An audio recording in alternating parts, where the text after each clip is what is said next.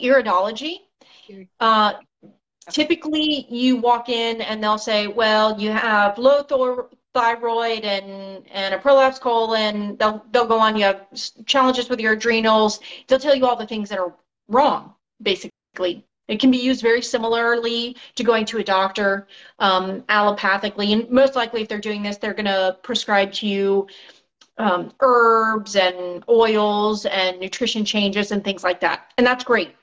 Okay. That's cool. Yeah. However, we're still just band-aiding because we're changing the things on the outside instead of changing the things on the inside that had the stuff show up in the first place. Okay. That makes Does sense. that make sense? So what we do that's different is just going to the emotional root that has the challenges show up in the physical body. If they're showing up in your physical body, there's something going on in your outer world as well.